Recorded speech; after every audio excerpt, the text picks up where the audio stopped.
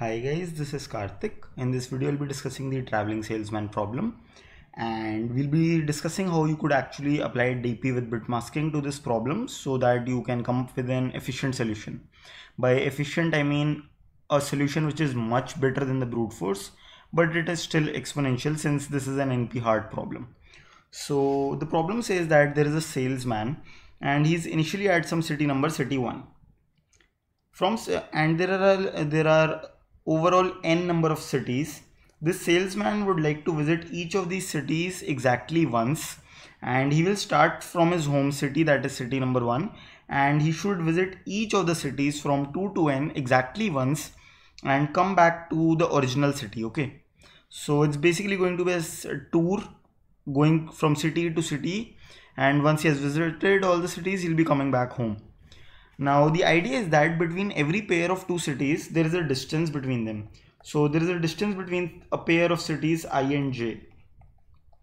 So there will be some distance from 1 to 2, some from 1 to n, and something like that. So you'll be having a n cross n matrix maybe, and you will have, okay, what is the distance starting from city number 1 to 1 to so on till n. So distance of 1, 5 will give you distance between city number 1 and 5. And let's say you have something like this as your input, and what you like to do is you like to design a tour for the guy so that overall distance for him is minimized and he still manages to visit all these cities exactly once, and he should start from city number 1 and land back at city number 1 only. So to give you guys an example, I'll be using the internet since I don't want to draw out huge examples. Okay, yeah. So we can take this example from here. The idea is that if you start from city number 1, you have a lot of options where you should go next, and there will exist there will exist a way so that overall distance traveled is minimized. So let's think about a few possibilities. From city number 1, the salesman could go to 2, then 3, then 4 and 1, or he could choose some other path, 1, 3, 3, 4, 4, 2 and then back to 1. So something like this, all right. And among all these possible tours, we have to choose what is the minimum possible distance that the guy might get to travel. All we need to do is we need to find out the minimum distance this traveling sales guy has to travel so that he fulfills all the conditions. So let's think of a solution now. So off the top of the head, of course, there exists a brute force solution, and in the brute force solution, you could simply try out all the possibilities. So from city number 1, you have n options to select the next city. Oh, actually n minus 1. Then from city number 1, you will be visiting some other city, and then you will have remaining n minus 2 cities, and you could choose among those, you could choose any to visit next. So you have n minus 2 more options. And finally, it's basically n minus 1 factorial, right? So for the brute force solution, if you try out all the possible tours, you can come up with a big O of n factorial solution. But of course, this is really poor. Even for small n, this thing will not work. Like even for values of n up to 10 or 11, this thing will not work. So let's try to come up with something better that works for at least like 30 cities maybe, or 25 cities. So let's work on that. So let's see how we can actually apply DP to this. Let me clear this thing out. And now you are currently at city number 1. Okay, and you have visited no city yet, so you would like to visit all the cities, city number 2, 3 and so on till city number n. You would like to visit all these cities. You're currently at city number 1. For the next for the next city to visit from city number 1, you could choose either of these, right? So let's see what happens if I choose to go to city number 2 from 1. So if I choose to go to city number 2 after city number 1, I will be at city number 2 then, and I would still need to visit all the cities from 3 to n, right? And of course, in the end, I also need to go back to city number 1. So once this set has become empty here, that is the point where I will be going back to city number 1. Anyway, we'll consider that later. So this is one possibility. I could have gone to city number 2, and this would have costed me distance between 1 and 2. Starting from this city, I would like to go visit all these cities in this particular set and then get back to city number 1. For doing that, I would like to minimize the overall distance, right? The overall distance that I travel. Given that I start from city number 2 and I need to visit all these cities and get back to city number 1. Alright. I could have chosen the other option as well. I could have gone to city number 3 instead, right?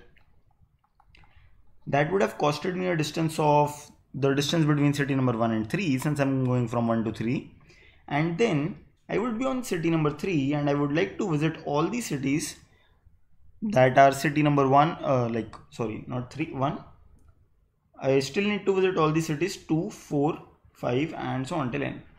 Since 3 I've already visited, and I'd like to visit the cities represented by this particular set starting from city number 3 and visiting all these, and after visiting these particular cities I'd like to go back to city number 1. So among all the this particular thing, I'll be having n such options.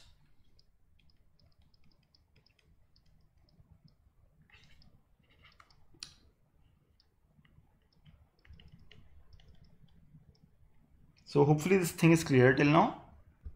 So with this much intuition till here, let me define a DP state. Let's define DP of I, comma capital S. Here S is an entire set, and I is the city I'm currently at. So I define DP of I to be the minimum distance that you need to travel. Minimum distance needed to travel. Given that you are at city number I, so you're currently at city I and you need to visit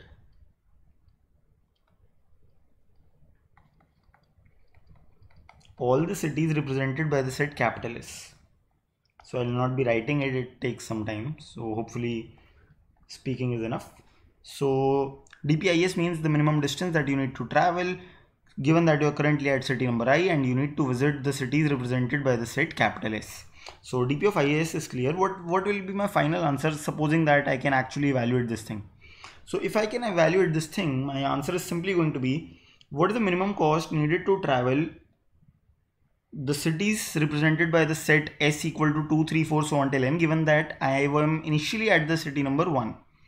And also let me add one more condition, and get back to city number 1. Right, this is an extra condition. You have to get back to city number 1. So your final answer will simply be, and this should hopefully make some sense. This will be your final answer by definition. Now let's build up a recurrence for this thing, and if you're able to do it, we are done. We solved an NP hard problem. Anyway, so let's build up a recurrence for DPI comma capital S. And so from city number I have some options of going to the next city. So I could visit city number J, given that J is in the set capital S. So among all the possible options, let us just try them all, and whichever gives you a better answer, you take that. So if I try to go from city I to city J, first of all, I'll be traveling a distance I comma J, right? That's okay. After that, I have gone from city I to city J. This means I have visited city number J. So I can happily remove that from my set, right? So S will become S minus J. Because J has been visited, you don't need to visit it again. So that's cool. And now I'm at city number J. So from city J, I would like to visit all the cities represented by this set capital S except for J itself, and get back to city number 1 using the minimum traveling, given that I travel the minimum distance, isn't it? So I'm sorry, that is by definition nothing but dp of J comma s minus j. That's it. And among all these possible j's, you will be choosing minimum among all valid j. And the interesting thing, once again, how do you represent this set S in your DP state? You will use bit masks. Simple as that. You will use bit masks to set the to make this bit off, the jth bit off. You will use simple AND or XOR operations. You can watch my first video for that. And we're done. This is your recurrence. Let's analyze the space and time complexities. So this particular set S will be represented as a bit mask in memory. So if there are n cities, you will be using 2 to the power n dimensions here. Basically, this dimension will be of size 2 power n if there are n cities. And if there are n cities, this will have n particular options. So overall space complexity is n into 2 power n. But time complexity is n squared 2 power n. And why is that? Transition time here is big O of n. For that, you can watch my basic elements of DP video. And we're done, guys. That's it. This is how you solve traveling salesman problem. If you get time, do make sure that you write a code for it. It will be very easy and similar to the previous code, and you can share it with me in the comments. It will be helpful for others as well.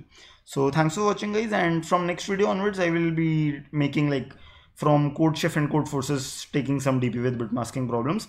I hope till now your concepts have got stronger, and then we'll be solving more better problems.